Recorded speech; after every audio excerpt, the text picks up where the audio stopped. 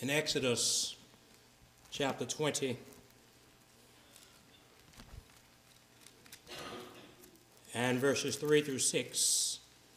Exodus 20, 3 through 6. Thou shalt have no other gods before me. Thou shalt not make unto thee any graven image, or any likeness of anything that is in heaven above, or that is in the earth beneath, or that is in the water under the earth. Thou shalt not bow down thyself to them, nor serve them. For I, the Lord thy God, am a jealous God, visiting the iniquity of the fathers upon the children unto the third and fourth generation of them that hate me, and showing mercy unto thousands of them that love me and keep my commandments. God has always demanded exclusive loyalty and devotion. God is a jealous God.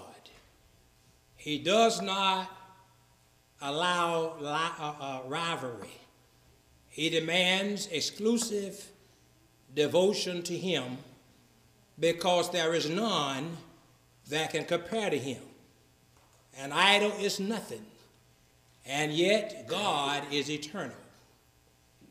In 2 Corinthians, the 6th chapter, 2 Corinthians chapter 6, and verses 14 through 17,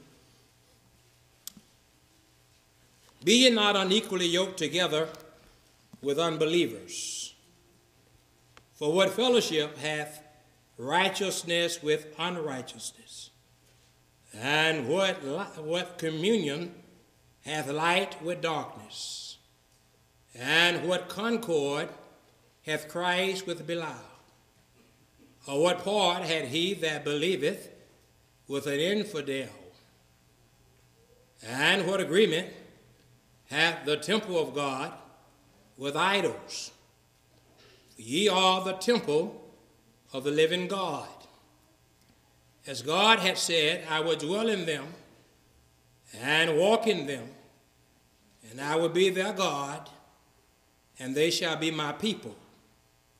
Wherefore, come out from among them, and be ye separate, said the Lord, and touch not the unclean thing, and I will receive you, and will be a father unto you, and ye shall be my sons and daughters, said the Lord Almighty. Come out from among them. Come out from among them. Satan has always misled the religious world into condoning that which God condemns.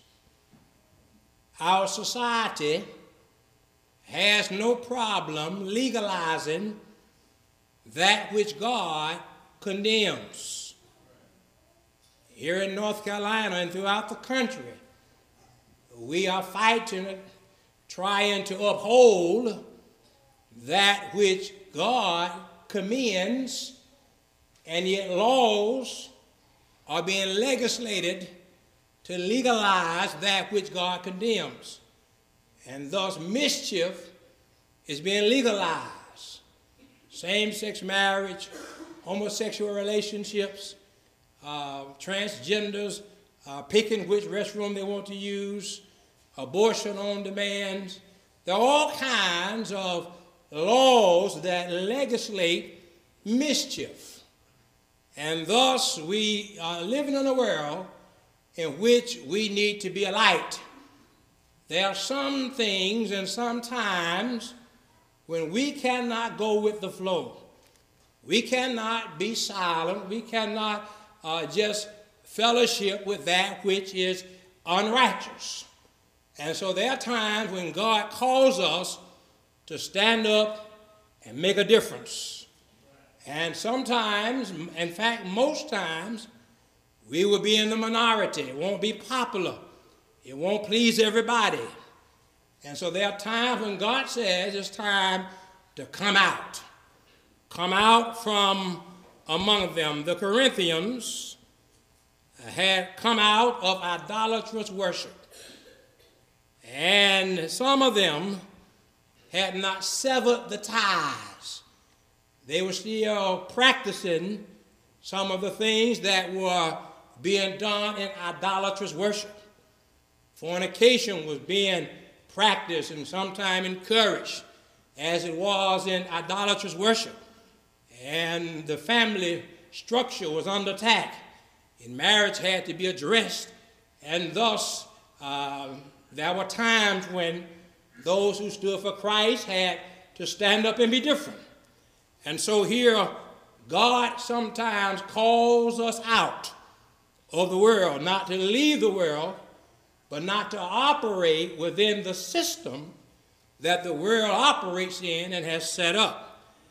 And so when one comes to Christ, then he must leave behind that which is sinful. He must separate himself from things that he may have been exposed to throughout life. And yet those things, when they are contrary to God and contrary to right, then there must be a termination of that which is sinful. And thus God wants us to make our stand with him and not to stand with the world. When we consider that, the Corinthians were told to come out because Christians are not to have spiritual fellowship with unbelievers. When it comes to spiritual fellowship, that cannot be enjoyed by Christians with unbelievers. Notice again verses 14 and 15. Be ye not unequally yoked together with unbelievers. For what fellowship hath righteousness with unrighteousness? That's a rhetorical question. The answer is obvious. And what communion hath light with darkness? And what concord hath Christ with Belial? Or what part hath he that believeth with an infidel? These things are opposites. They are poles apart.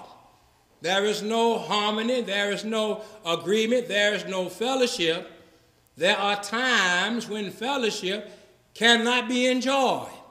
And when it comes to spiritual fellowship, those who line up with God, those who line up with Christ, then they cannot compromise and enjoy spiritual fellowship with unbelievers.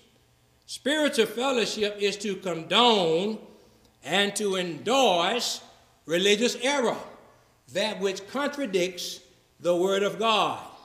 When God teaches a particular thing, and then the religious doctrine teaches the opposite of that, and it calls right that which the Bible calls wrong, then there can be no agreement. There can be no harmony. There can be no fellowship. And therefore, we have to depart from that. We cannot endorse it or uphold it. In Ephesians 5 and verse 11, the Bible says, have no fellowship with the unfruitful works of darkness, but rather reprove them. Now, God enjoys fellowship with his children, and he wants us always to have fellowship with him. But because God's nature is all about right and just, then God cannot fellowship darkness. He can't fellowship error. He can't fellowship sin. And for us to maintain fellowship with him, then we got to stay with him with right, with that which is just, and that which is in harmony with his word. However, we have an adversary. We have the devil, who has no desire to fellowship with God, to do that which is right, or to uphold truth. So we are going to determine who we are going to endorse.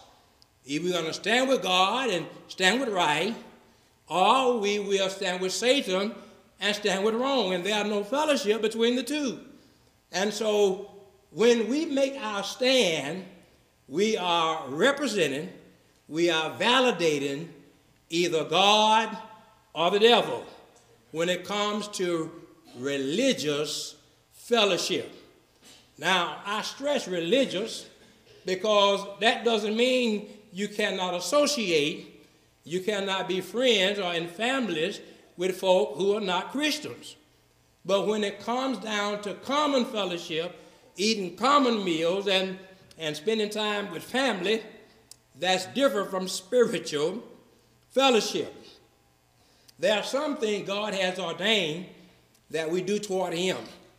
We worship him. We serve him. And he prescribes how that is to be done. There are those who are not in the light who don't have the same respect for those things.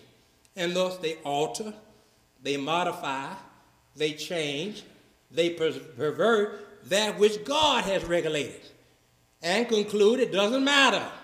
As long as you're doing it the best way you know how, that you don't have to do it exactly like God says it. But that's Satan. And so what we want to look at this morning, when is it that we ought to come out and cannot enjoy fellowship with the religious world about us? Spiritual fellowship is to ignore the distinctions between righteousness and unrighteousness. Again, in verse 14, what fellowship hath righteousness with unrighteousness? Those two are not the same.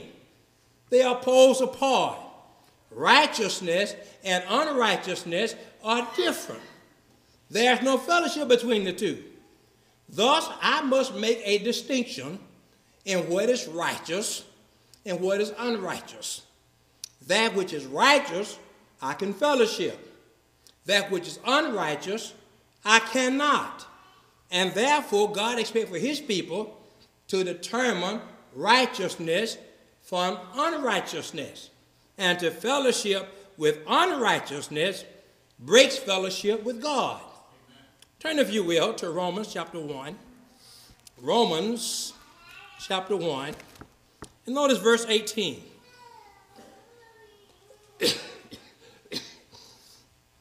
Romans 1:18. Let's start at verse 17. For therein is the righteousness of God revealed from faith to faith. As it is written, the just shall live by faith.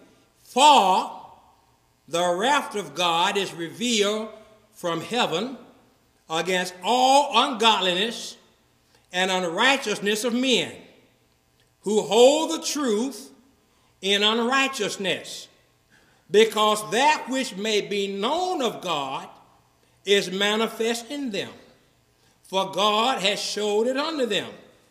For the invisible things of him from the creation of the world are clearly seen, being understood by the things that are made, even his eternal power and Godhead, so that they are without excuse. There is no excuse for not recognizing the difference between righteousness and unrighteousness. God has manifested himself, he has manifested his will, and he has exposed that which is unrighteous. Now drop down to verse 8. He specifies and illuminate on this. And even as they did not like to retain God in their knowledge, God gave them over to a reprobate mind to do those things which are not convenient, being filled with all unrighteousness, fornication, wickedness, covetousness, maliciousness, full of envy, murder, debate, deceit, malignity, whisperers, backbiters, haters of God, despiteful, proud, boasters, inventors of evil things, disobedient to parents, without understanding, covenant breakers, without natural affection, implacable, unmerciful, who knowing the judgment of God, that they which commit such things are worthy of death, not only do the same, but have pleasure in them that do them. God makes it clear there's a distinction between righteousness and unrighteousness, and we cannot have fellowship with unrighteousness because that will cause us to be subject to the wrath of God. Spiritual fellowship with darkness will nullify our fellowship with God. They can't coexist. Turn to 1 John 1. 1 John chapter 1. Having fellowship with God is pertinent because we can't go to heaven without it. We can't have fellowship with sin and the devil and end up in heaven. We're going to end up eternally with the person we fellowship, and that the one to whom we submit. In 1 John 1 and verse 5, 1 John 1 and 5, this then is the message which we have heard of him, and declare unto you, that God is light, and in him is no darkness at all. If we say that we have fellowship with him and walk in darkness, we lie and do not the truth. But if we walk in the light, as he is in the light, we have fellowship one with another, and the blood of Jesus Christ, his Son, cleanseth us from all sin. And so here we find that maintaining fellowship with God is predicated upon not walking in darkness. God is light. There is no darkness at all in him. And for us to claim to have fellowship with him while walking in darkness, God said we can't do that. That's not true. We might claim it, but God says it's a lie. But we got to walk in the light of his word, the light of his truth, to have fellowship with God. And when we do that, we have access to the blood of Christ that cleanses us from all sin. It is imperative that we maintain fellowship with God by walking in the light and fellowshipping with him and not with unrighteousness. Also, the devil is behind the contradictory doctrines that divide the religious world. Sometimes it seems as if the devil will put out a false doctrine, hide his hand, distort it, and try to make it seem like it's of God. He would take whatever God says and twist it and distort it so that the average person would think they're doing right when in fact they're doing wrong. And that goes all the way back to Adam and Eve in the garden, when Satan came and tempted Eve, and she saw that the fruit was good for food. It was to be the desire to make one wise, and she partook of it. She bought into his story hook, line, and sinker, and ended up sinning. And consequently, he works the same way today, through the lust of the flesh, the lust of the eyes, and the pride of life. In 1 Timothy chapter 4, and verse 1 beginning, 1 Timothy 4 and verse 1, now the Spirit speaks expressly, that in the latter times some shall depart from the faith, giving heed to seducing spirits and doctrines of devils, speaking lies and hypocrisy, having their conscience seared with a hot iron, forbidding to marry, and commanding to abstain from meats, which God had created to receive with thanksgiving of them who believe and know the truth. For every creature of God is good, and nothing to be refused if it's received with the word of God in prayer. And so here the Bible says very clearly that the time will come, in the latter time some will depart from the faith. There's a body of teaching that God has given us that we must not depart from. But there are those who will depart from the faith.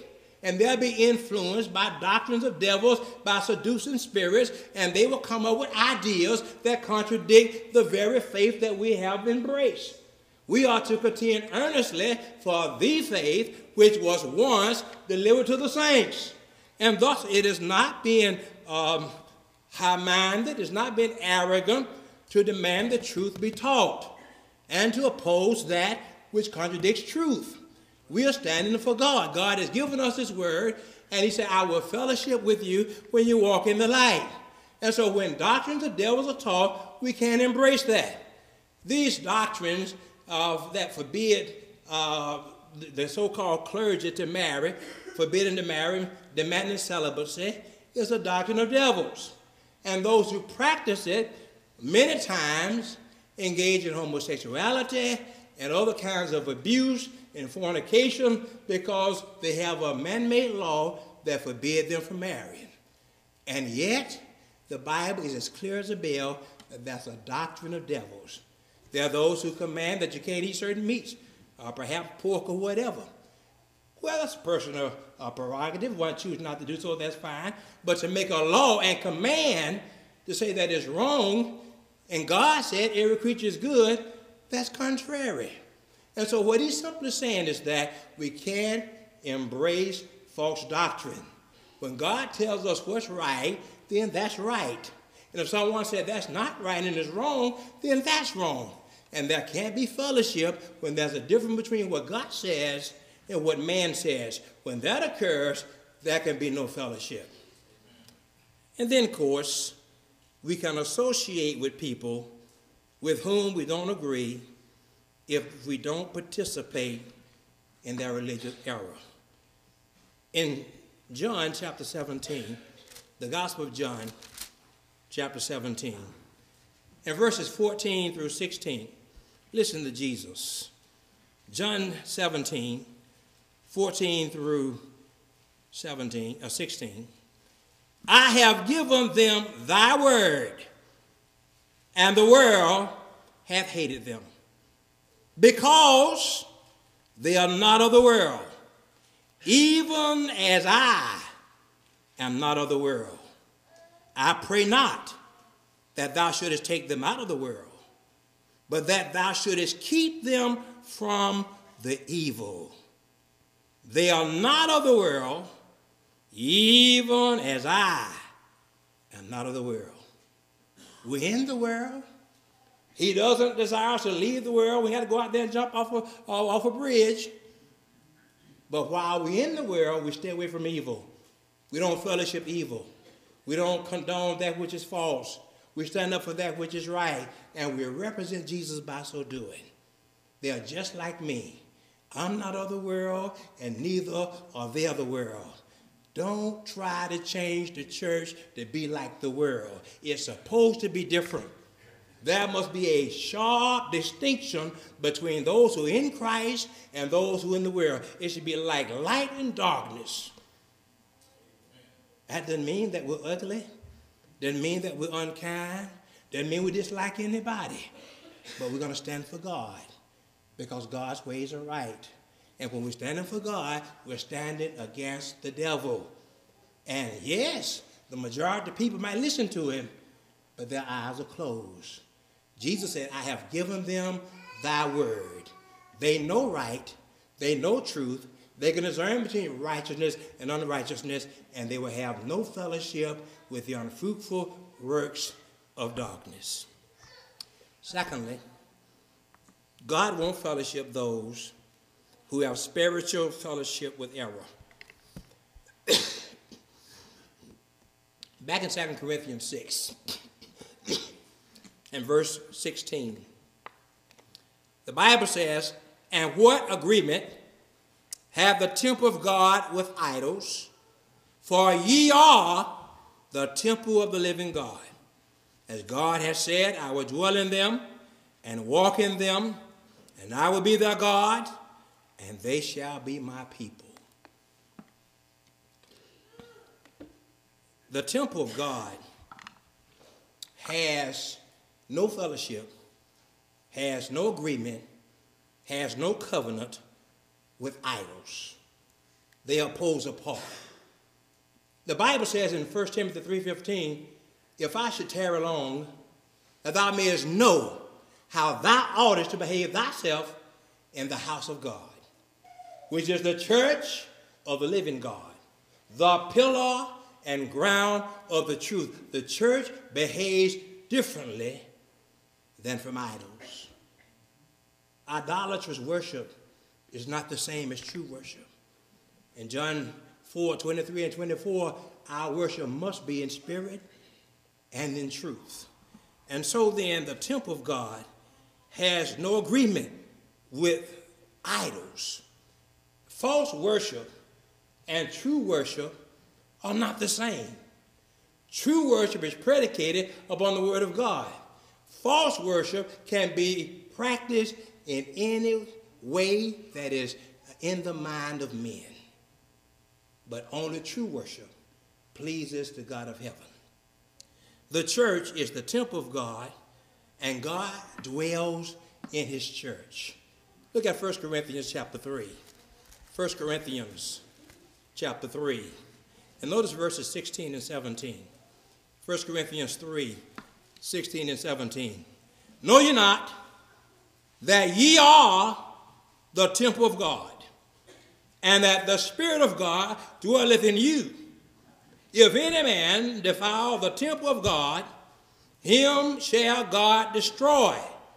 For the temple of God is holy, which temple are ye? Did you not know that God's temple is the church? And when you are part of the church, then God dwells in you. And thus we are the place where worship is acceptable to God, and thus it must not be defiled, it must not be contaminated, it must not be polluted, because that's the place where God meets with us in our worship. And we must not allow it to be contaminated. And thus, whenever there's a contamination of worship, the Bible says, come out from among them. It cannot be acceptable. God does not dwell where religious error is being practiced and taught. In 2 John 9 through 11, 2 John 9 through 11, whosoever transgresseth and abideth not in the doctrine of Christ hath not God. He that abides in the doctrine of Christ, he has both the Father and the Son. If there come any unto you, and bring not this doctrine, receive him not into your house, neither bid him Godspeed. For he that bids him Godspeed is a partaker of his evil deed. God makes distinction between sound doctrine and false doctrine. And we have to abide in sound doctrine to have fellowship with God and his Son.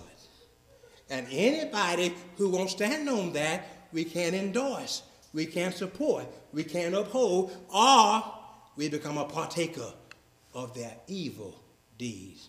It's not being ugly, not the fellowship error. It's being obedient. And then, of course, to be received by the Lord, we must come out of error. We can't endorse it. We can't defend it. We can't support it. We can't obey it. We have to come out of it.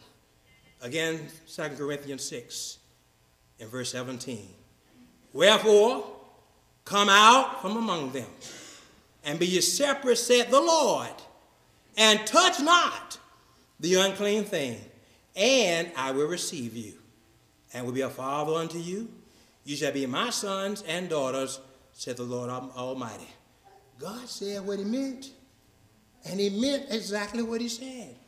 He determines whom he fellowships, and he wants to fellowship everybody, but everybody won't abide by his word, so he fellowships those who will. And those who submit to it become his sons and daughters, and those are the ones he fellowship. And those that we're not going to do that, God said that's your prerogative. That's your choice. But now that puts you in line with the devil and what he has to offer. And so it's up to us to determine, come out from among them. God uses the gospel to call people out of error. Go into all the world and preach the gospel to every creature. He that believes and is baptized shall be saved. He that believes not shall be damned. God wants everybody. The call is to all, but all have to respond. So those who want fellowship with God are those who respond. And thus, God is being fair. Everybody in the world have access to the gospel, but it's the one that believes and is baptized are the ones God will save. To enjoy fellowship with God, one must separate himself from that which is unclean. Touch not the unclean thing, and I will receive you. You shall be my sons and daughters, said the Lord Almighty. Those who have returned into captivity of sin ought to be retrieved. There are those, sometimes individuals, sometimes whole congregations, that have opened the door to error and embrace error and fellowship error. And the Bible wants you and I to call them out, just like God is calling the Corinthians back. You who have gone out to fellowship error, I'm calling you out of that. I'm calling you back to truth. And thus we have to have that same mindset.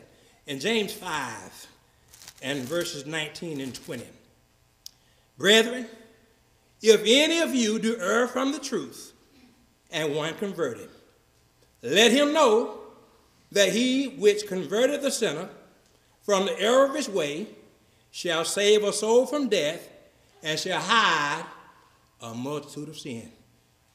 It's not being ugly to teach the truth, to call people out of error, because that's how we save them. It's possible to go astray, but love will retrieve. And so preaching the gospel, reaching out to those who are departed from the faith, is what the Lord says, that's how I call them back. I call them back with the gospel, and that's being loving and kind to do so. What about you this morning? Are you in fellowship with God? Or are you in fellowship with error? We are on one side or the other. And God invites us to be his sons and daughters by separating ourselves from all filthiness of the flesh and all uncleanness. And he'll clean us up by the blood of his Son. Do you have faith in Jesus Christ that he's the Son of God? Are you willing to denounce your sins and come out of your sins by means of repentance? Because God is not willing that any should perish, but that all should come to repentance. Are you willing to acknowledge Christ as Lord and denounce Satan at the same time? I believe that Jesus Christ is the Son of God. And then submit to baptism, whereby that blood that washes our sins away will be applied and our sins will be removed. And then we are to live faithfully, fellowshiping with God, worshiping God, serving God, until we're called from labor to reward. Or it might be that you had come out of sin, but you've gone back. You've backslidden. You become slack. You become slothful. You're not serving as you ought. You're fellowship in error. You're engaging and supporting that which is false. And God is calling you back. Come out from among them and be ye separate, said the Lord. Touch not the unclean thing, and I'll receive you. God is merciful. He's forgiving if we're willing to repent. If you're in Christ, you haven't been faithful, come back to him. Come back repenting. Come back asking for the prayers of the saints so that you again can have fellowship with your Creator. You need to respond this morning to the Lord's invitation, whether by beginning a relationship with God, by becoming a Christian, or by being restored and having fellowship renewed with your Creator. If we're going to assist you in either way, come now while we stand and sing.